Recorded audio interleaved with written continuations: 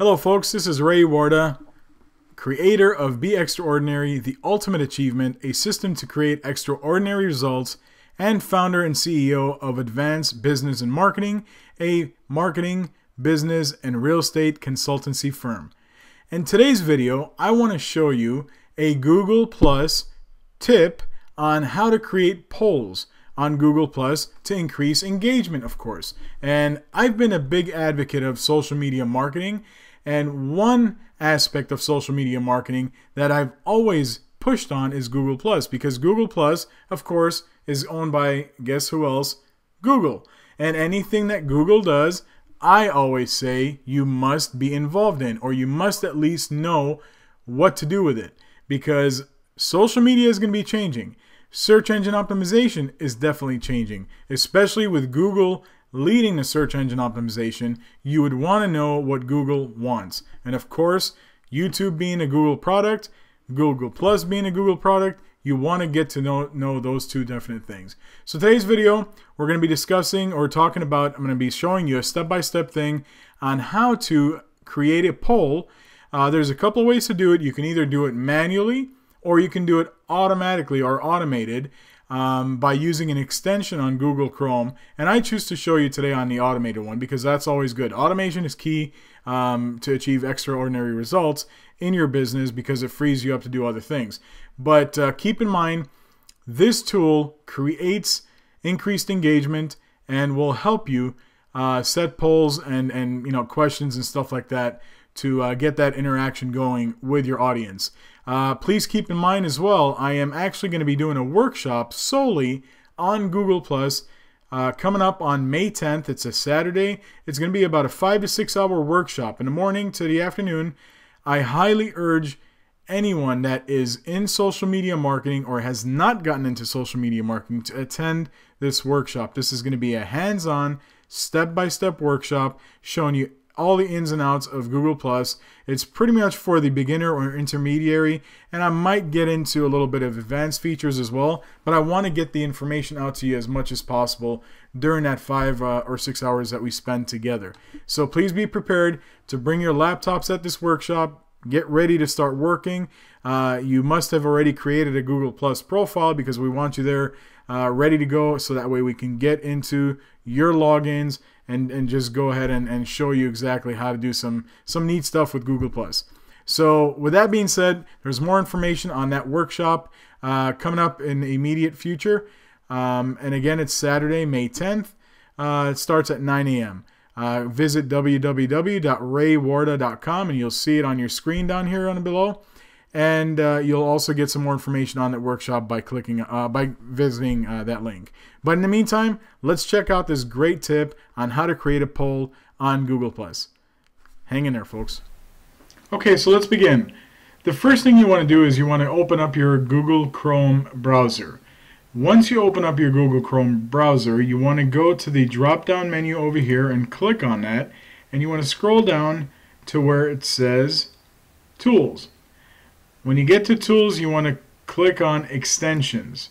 When you click on Extensions, it's going to list the current extensions that you have right now. If you don't have any extensions, it'll tell you if you want to get more extensions. But I'm going to click here to get more extensions. Now I'm going to search for the extension that I already have installed on my Google Chrome, but for illustrative purposes, I'm going to click on and type in Do Share, because that's the name of the extension there. Click on Enter, and it takes me to the different extensions that are available, and this is the extension that you want, this one that's called Do Share, and you want to click on the free button. Of course, right now, because I already have it installed, it's just going to show rated, but in your case, it's going to show plus and it's going to say free because it's a free extension. You click on that and it automatically adds the extension to your Google Chrome. Once it does that, you should be seeing a yellow box like right up here where it says Do Share Ready. So that means it's ready to go. So now what I want to do is I want to log into my Google Plus account. So let's do that. Okay, so I'm in my Google Plus account and I'm going to go ahead and click on the yellow box right here. this takes me to creating a new post. So I'm going to click on that. Now I want to create a poll, and this poll title always has to be bolded. That's what you want to do. And another tip or trick in Google Plus, which is kind of very different than all the other social media sites, you can actually bold a title. And by clicking on Shift and then the 8 button, which gives you the asterisk, and then you just type in a title. So let's just say I want to ask a poll on how many of you, or let's just ask how long have you been using Google Plus? And then we're going to end it with another asterisk because that's our cue to make it bold. And in the subheading screen, you want to write down, let's just say, pick your answer below by +1ing it. And that's it. Now, you can add people, or you can, make it public, or you can add circles, your extended circles, if you've created any circles of sort. But I'm just going to say it's going to be a public thing. Now, you want to also make sure that it is getting shared on either your profile page or your business pages, which, as you can see, I have a business page set up. I haven't finished it yet. But in this video, it's just going to be on my profile. Now, the next thing I want to do is click on this check mark here. This check mark will give me the drop-down menu of my answers, and it's going to automatically disable my comments, which is the thing that you want to do. You want to make sure your comments are disabled because you want to have people choose from those particular comments. So, in my first comment, I'm going to say, how long have you been using Google Plus? Less than a year. This next option will be more than a year. This next one will be ever since it started. It all started. And let's just say those are the 3 options that you want to give them. And that's what you want to base your poll on. Next, what you can do is either send it to drafts, schedule it, or share it now. Let's just say I want to send it to drafts, and because I don't want to schedule this right now or share it, it's just for demonstrative purposes. I will click on send to drafts. Now, guess what?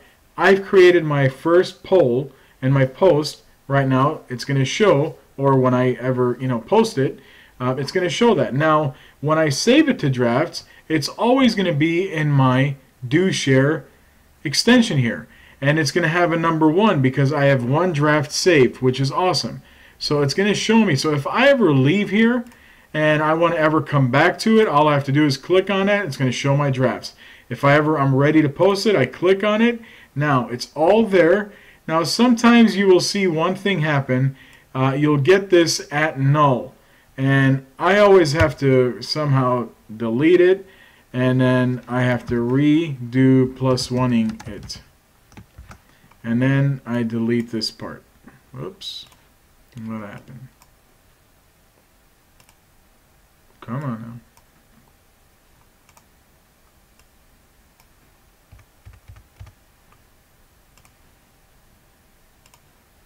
Technology always gives you a left curve sometimes. Okay, so we're ready to go, and I want to go ahead and share it now. All you have to do is click on Share Now, and it puts it automatically right on your Google Plus account. Now, let's just say we did that. It goes back. Here is my poll right here.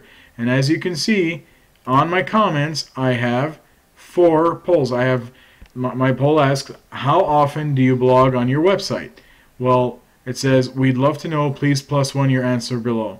So people that want to reply once a day, they would plus this. 2 to 4 times a week, they would plus this. Once a month, plus that. When I have some time, plus that. So it allows for engagement. Now you also want to make sure that comments are disabled, which are automatically disabled with this feature, but you always want to go and click that link there.